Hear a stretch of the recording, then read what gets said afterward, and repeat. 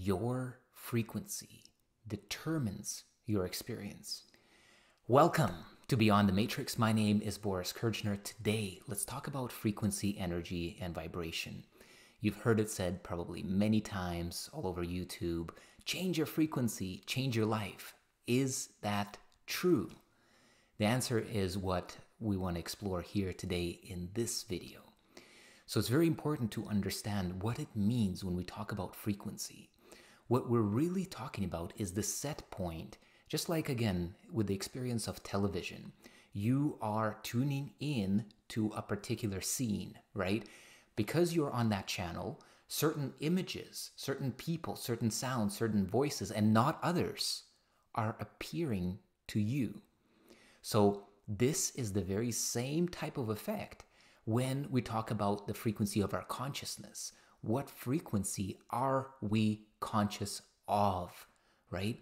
And based on that frequency, just like in the television show, certain voices are going to come to you, certain images are going to be standing out and not others.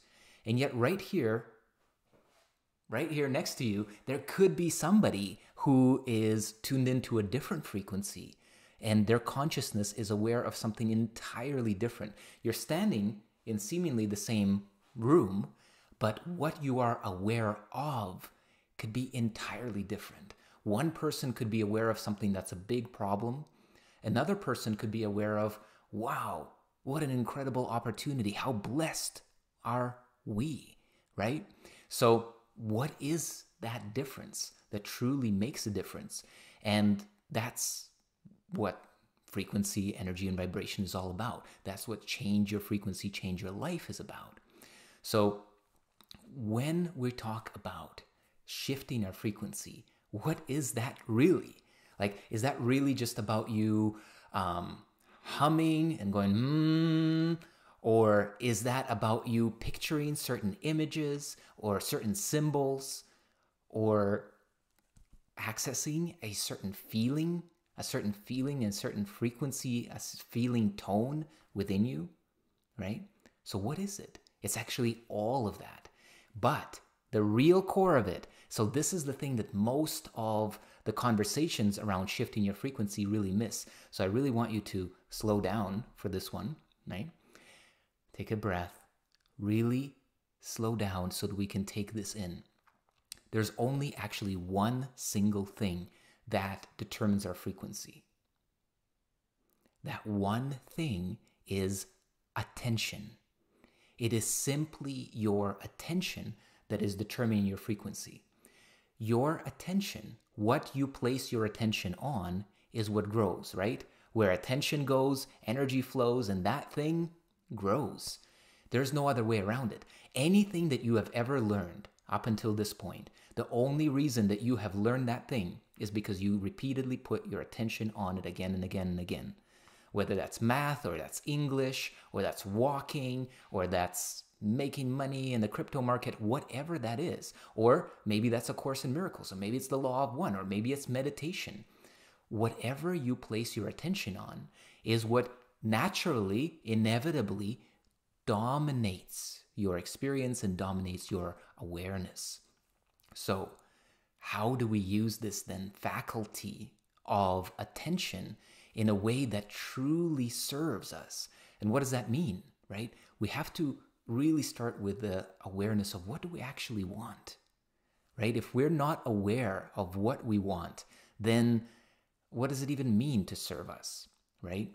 So I want to offer you that what you truly in your heart of hearts want is happiness. You may call that peace, love, joy. You may call that the awareness of God. You may call that self-realization. You may call that abundance. You may call that the most deep, intimate, holy relationship. But what at the core of it is a feeling. At the core of it, we want to be in that natural state. How could it be anything but a natural state when all the billions of different people, at least, let's say, are all seeking one thing? They're seeking happiness, fulfillment, joy, love, peace, the end of suffering. When does suffering end? Suffering ends when we are aware of our true self. That is the final point. Everything else up until then is a respite. It's like, oh, I'm going to get that thing, and now I'm going to get the next thing. It's almost like there's this crescendo that keeps building up in life. You have one desire, and then desire goes dun dun dun dun dun dun dun dun dun. You get that desire, and then it just starts going again into the next verse, right? Into the next harmonic, and on and on and on it goes. And that crescendo never truly peaks until you realize that there's nothing out here that could ever fulfill that. And so, where's all this leading to? What is the way that we would work with setting our frequency? How do we change our life, right? So, all of those different techniques I mentioned earlier, visualizing, working with symbols, working with sounds, working with feeling tones, I practice all of those. All of those different things are really cool and engaging, and they will help you to become more aware of the self. You'll become more aware of how these different things work. I want to take that back. You may not actually, while practicing these different types of things, which are all about external focus, you may not actually come to know more deeply who you are, to know the self.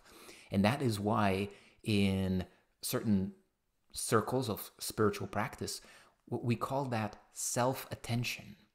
To take attention that is otherwise focused on these external pursuits and to place it on the self. A little while ago, there's a video that I posted about awareness, aware of awareness. I am aware that I am aware. That is the place where if we place our attention there, truly it's the highest vibration because it's zero. It's the unmanifest. It is pure, infinite potential, unlimited in any way. Yet everything that is manifest is inevitably limited because it is manifest in this dualistic context, right? It is this and not that, which makes it limited by definition. So the only way that we can tap into our limitlessness is when we place our attention on the true self, on that aspect that is further and further and further and further back towards the witnessing presence, back towards zero.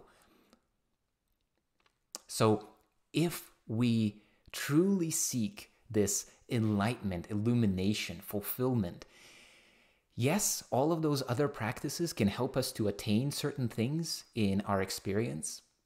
And I very much love the cultivation of feeling tone, right? The bliss, the love, the happiness, the joy, right? To savor that in that metta, in Pali they call it metta bhavana, right? The metta meditation, the loving kindness meditation, the feeling meditation, super powerful. But what's more powerful, what's more exciting, although it doesn't seem that way, than the bliss is the one who is aware of the bliss, that unconditioned sense of self. So when we talk about change your frequency, change your life, it is absolutely true. So it's very important to know that as long as you're using your attention to focus on the things that you don't want, all the negativity, all the problems, all the fears, all the what ifs, you are going to continue to manifest more of those. That's what is occupying your attention. That's where your energy, your creative life force, the power and presence of God in you is being directed by you into growing these things that you really don't want to harvest. So what do?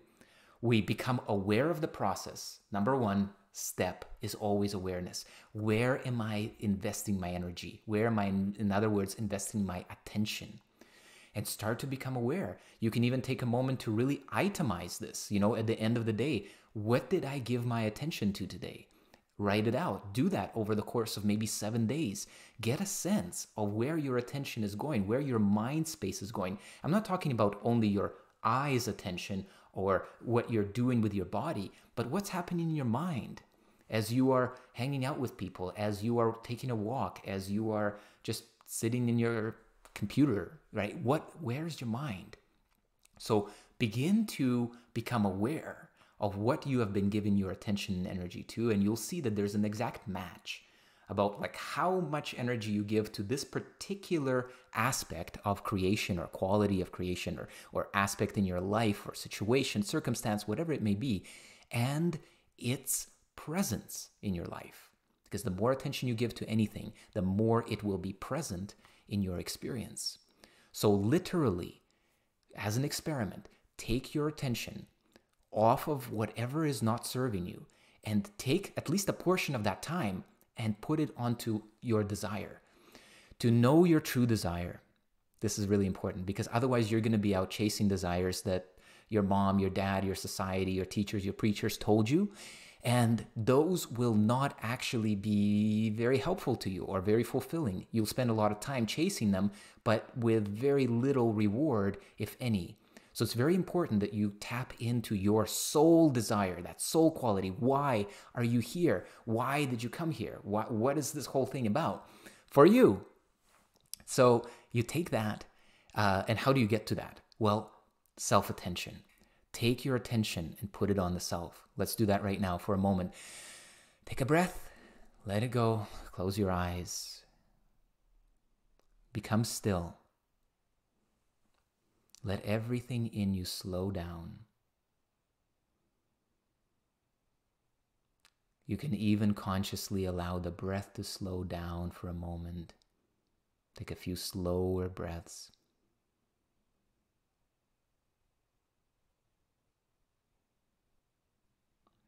And now, become aware of the one that is aware of the slow breaths. Are you aware of your breathing? If your answer is yes, where did you go to find that yes? It is here in your experience. Rest right there. For a few moments, let's rest there very deeply. Stillness.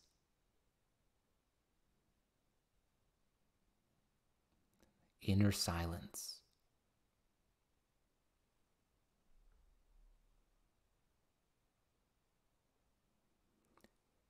Who is aware of that stillness?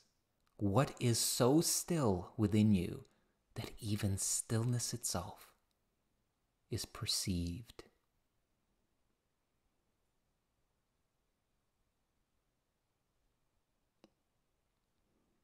So the more that you give yourself the opportunity to rest here, and maybe when you come out of these moments and periods of rest, you can ask yourself the question.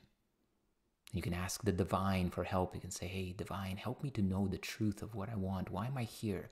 What am I here to fulfill? Take a moment to write that down. And then we use this power of our attention. Put your attention onto that. If what you're here to do is to have an incredible relationship with your family, amazing. Really put your attention. I have an incredible relationship with my family. If you want to explore it like this, if you spend the time of your day placing your attention there, or maybe you want to make a lot of money, or maybe you want to heal, right? And you're experiencing some illness. Don't put your attention on the problem. Really important. The problem and its solution are on a single, they are one, but they are two opposite poles of the one. Just like a magnet has a north and a south side, just like a coin has a face and tails. So make sure that your attention, and this is really important because by default it will go to the problem because that's what you're familiar with. Move it over, mechanically move it, take it off of there and say, yeah, but what's the solution? What do I actually want? Savor it, cultivate it, look at it in your mind, feel it, right? Just place your attention on it. Doesn't matter how. Even if you have it written as a word, really look at that word on a piece of paper. Put your attention on it. If you begin to practice in this way, cultivating self-attention, and then placing your attention on that which you truly desire, you're going to have a powerful revelation. You're going to see that there is really something very simple about the way reality works, and you're going to have your own direct insight. This is the same insight that I'm cultivating, right? We want to be able to prove and demonstrate with our own experience and within our own experience these truths, the way that reality operates. We really want to put it to the test. And this is where, again, in the scriptures, it says, be ye doers of the word, not only hearers of the word. And this is really important, because this is how you find out if something's true or if it's not true. You can only do so if you really engage into it and practice it, apply it, live it, try it. And then the revelation will be there. And if it doesn't serve you, you throw it away and you're done. Alternatively, you never try it, you just think it's true, you keep thinking about it, and then you move through your life and you've just lived a theoretical life, a life that is intellectualized instead of lived cellularly.